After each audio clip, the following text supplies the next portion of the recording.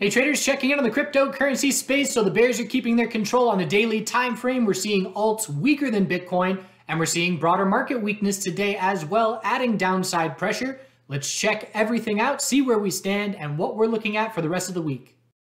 All right, looking at the Bitcoin daily time frame. So we're getting the most likely, we got the most likely scenario. Remember, we were looking back to May and we were talking about how we had the bounce, then we formed the daily higher low, then a lower high and tightened up. Took a little bit longer to play out in May, but we had the same thing. Again, it's just an equilibrium, one time frame to the next. After you see massive volatility, you look for the zoom out game, you change trends. If you change the hourly trend, you look for a 4-hour lower high and an equilibrium. You change the 4-hour trend, you zoom out for the daily lower high. You scout the equilibrium. If you see a daily trend change, you zoom out and you scout a weekly lower high. Tons of space for a weekly lower high next bounce on Bitcoin, but we're still in a daily downtrend at this point. Lower high was set at 52,000. That's when I was scaling out of my swing position, when I had my second chance as far as the bounce. And now we set a new daily lower high at 50.8. We just broke daily support of 46.7 thousand. Not by much. It's still pretty much, you can call that a double bottom. And if that level breaks with more follow through, we're just looking at psychological levels, 45, 44, 43, with 42.3 being the most important level. The daily lower highs are our guide, as they have been this whole time. I mean, look how long we've been putting in daily lower highs on this bounce attempt. All these bounce attempts. So we know we have to get over daily EMA 12 for the bulls to prove any kind of change in the short term, because these EMAs have been resistance for over a month at this point, or just about a month, and it's keeping the bears in control. Broader market today helping with the downside. So this is SPY. Red day, inside bar, IWM, which represents higher risk stocks. So again, any fear in the market, this is the first sector to go down, and it would be more relatable to Bitcoin for that, in that regard, I would say. Just a risk on asset. And we're seeing risk off as IWM is testing its recent low. But we headed into this morning saying, you know, Bitcoin has a bearish correlation with the broader market. And if we see any broader market consolidation, it's only going to add downward pressure to Bitcoin. So we're keeping an eye on the broader market, but watching for a higher low to try and form compared to 42.33. And you can look back at previous flush lows, right? We did see, I mean, this is still the same thing as May, where if we're looking right here, you know, lower high, lower low, we held the flush low. So that flush low is what is most important. So we can stay in a daily downtrend and hold that flush low and then try and get a weekly bounce going, knowing we will just look for a weekly lower high. But at this point, with a lower high every single week for the last 5 weeks, that's something I'm keeping an eye on. And again, I'm not looking for any bullish positions at this point. I'm at a point where I am all cash aside from my long-term no touch. Next time we get a bounce, long-term no touch position will benefit. And maybe I'll see a spot that I like a re-entry. But I'm being very cautious, because anytime I add bullish position from here, that's me going aggressive again as far as my cryptocurrency exposure. And I'm not going to go aggressive as we're in a daily downtrend unless we're at extreme RSI levels like playing this bounce. But we're not at extremes on any time frames at this point. So I'm just in a patient waiting game. And if we were to see this bear break lack any follow through, I would be keeping an eye out for some kind of falling wedge to potentially be shaping up. Trying to find the time frame that I'd be looking at it right now. So something along these lines. Something like that. But again, I'm just patiently observing right now. And I have been trading the cryptocurrency space a bit. So for example, Bitcoin today, 15-minute RSI crushed, breaking the low of our daily higher low of 46.7. I was looking for that to mark a short-term bounce. Why would a support break mark a short-term bounce? Because if you're extremely extended in the short-term RSI levels and you hit a fresh low, okay, we broke that low. At that moment, after that support level breaks, who is left to short? Who is left to sell their longs? Nobody. That's why the scales tilt. So the 15-minute, that support break marked our low. Now we got a 15-minute equilibrium. If it breaks bull, we zoom out and scout an hourly lower high. We're just playing the zoom out game again on a different time frame. But I use that information because MARA was a 5-minute falling wedge today. And I played this 5-minute falling wedge bullish. I did make one attempt too early and stopped out. But then I made a second attempt and made up for that loss and then some. So using Bitcoin to trade the crypto stocks, fee-free, thing of beauty. So Bitcoin daily downtrend is our guide. And again, just keep it simple. If we are still setting daily lower highs, if daily EMA 12 is still resistance, the bears still have complete short-term control. FOMC is this Wednesday, 2 p.m. Eastern. Bitcoin will react. The dollar will react. Gold will react. And again, something I pointed out on Twitter, look at the weekly time frame for Bitcoin.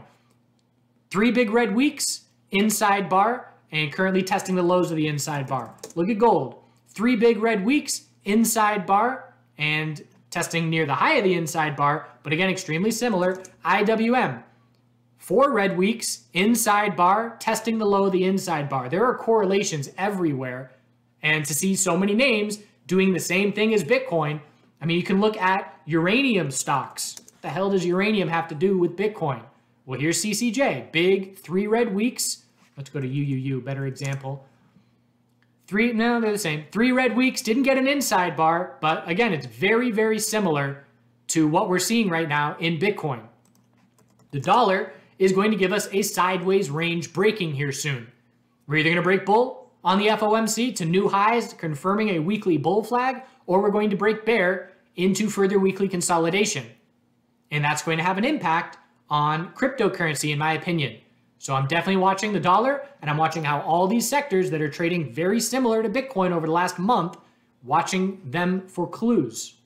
Dominance chart's going up here, which tells us that as we've been pulling back the past couple of days, that altcoins are dropping faster.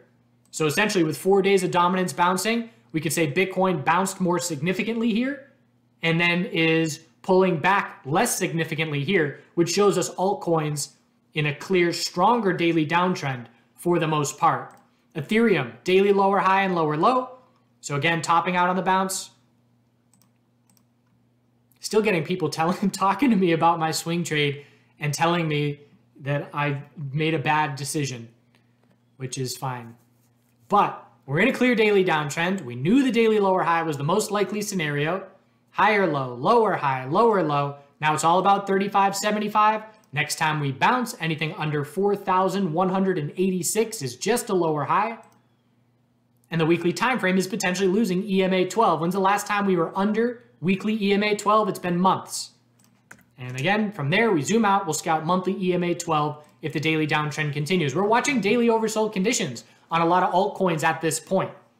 So Ethereum, when's the last time we saw daily oversold? Last monthly consolidation, I assume. We got pretty close last weekly consolidation, but it was the monthly.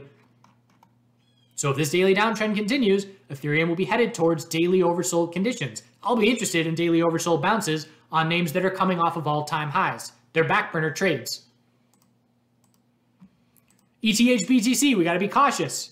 It has been easy the last month to say, I'm playing Ethereum bullish over Bitcoin because ETH BTC is stronger. The size of this pullback now, we are cautious of the head and shoulders. Next time we bounce, we are scouting a daily lower high, and if the bears confirm that daily downtrend, then bigger picture weekly consolidation will be underway. Still in a weekly uptrend, but got to be cautious because Ethereum is weakening a bit comparative to Bitcoin.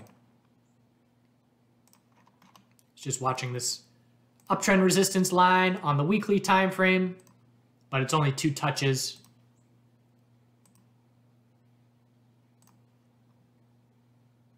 Something to keep an eye on. Rising wedgie, but not gonna break anytime soon. So short term, we're scouting a bounce. Technically, anything above 773 is a daily high or low. Then we scout a lower high, and it's a head and shoulder setup to be keeping an eye out for. Binance USDT, daily downtrend, lower high, lower low, lower high, lower low. We're looking back at the fresh low of 489, and we're watching daily oversold conditions if that comes into play. Let the daily be your bigger picture guide. Yes, we will see bounces along the way, hourly oversold bounces underway, just scouting an hourly lower high. If we change that trend, we zoom out and scout the 4-hour lower high. Change that trend, and we'll keep an eye on the daily lower high resistances. But for now, the weekly EMA 12 is at risk of being lost, though we got a lot of week left. Bulls want to keep holding that level. BNB BTC, very similar to Ethereum. Again, it's been very strong for weeks. This is a big enough pullback where we have to be cautious for a daily lower high to be the result of this next bounce. Sol USDT is now joining lead bears.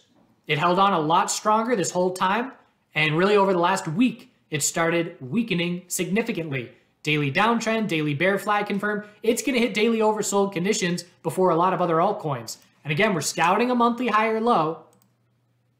So it is worth keeping an eye out. You know, the most aggressive bulls want to see daily, 4-hour, hourly, 15-minute, all oversold to be scaling in.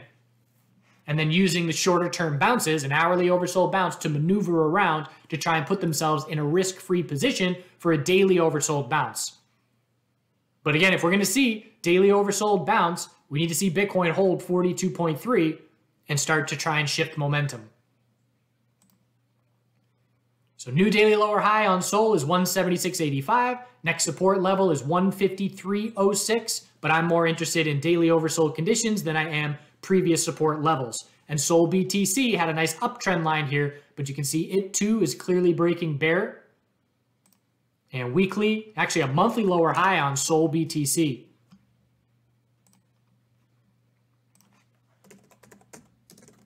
Gotta see if I mentioned something about this.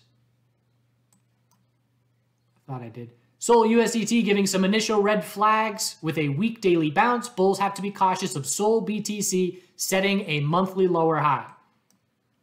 So that was 5 days ago. And over the last 5 days, Sol BTC just dropping off a cliff. Monthly lower high set.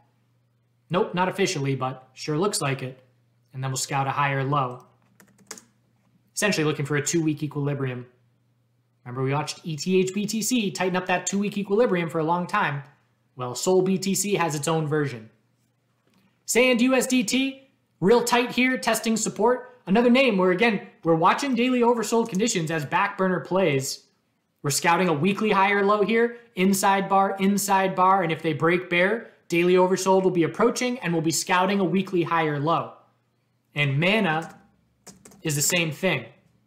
So if we get inside bars breaking bear, we scout a weekly higher low, watching daily oversold conditions. And Sand BTC, same thing. Inside bar, and if they break bear on the weekly, we're not close to daily oversold here, but we would need to see a Sand BTC bounce to be looking for a Sand USDT daily oversold bounce to try and get going.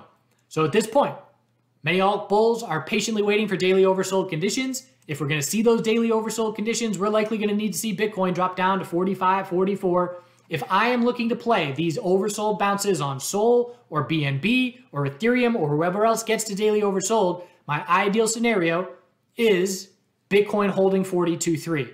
So we need to see further weakness, another couple $1,000s to the downside, maybe another 5% to the downside, have those altcoins drop to daily oversold, Bitcoin hold 42.3, and start to see some shift from daily lower highs to get a weekly bounce going for those daily oversold bounces to play out.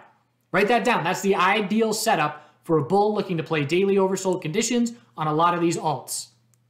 Further downside still needed to get to those daily oversold, but holding the flush low and trying to get a weekly bounce going from there. Feel free to ask any questions. I hope you had a good weekend. Don't forget to do good things. Watch the broader market. So chapter 6 of the adventure, we had headed west. We hit Boulder, and I was staying with that woman. Got the house sitting gig for a month. And I actually did trade a bit when I had that house sitting gig because I had stable internet and I had a routine and I could be more focused on it. So I was still trading penny stocks at that point. This was maybe 5-6 years ago.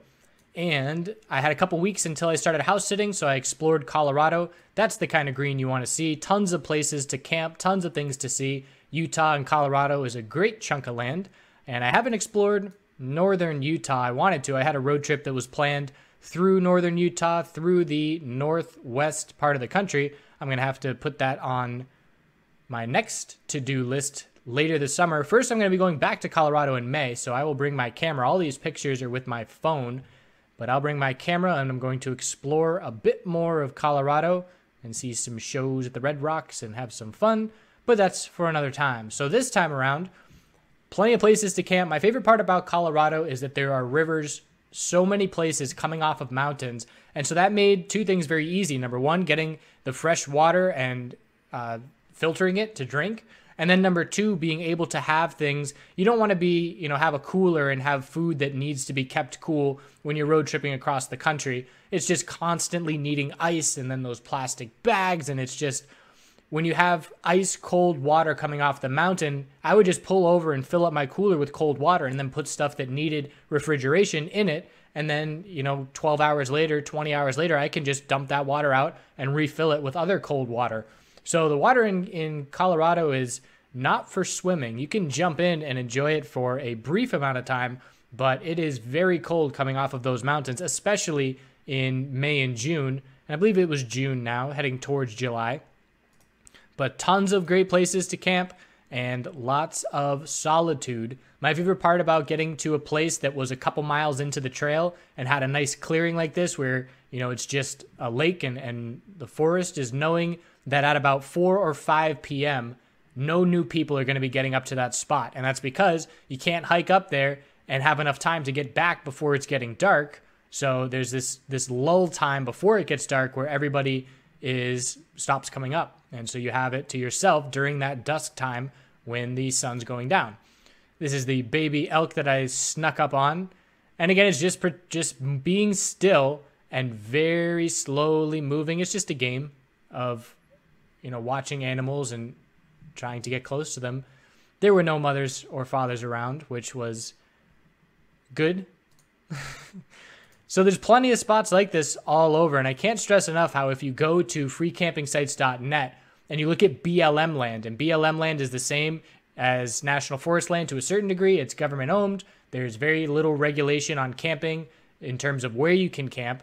And it's just this big public lands that we have, to take advantage of.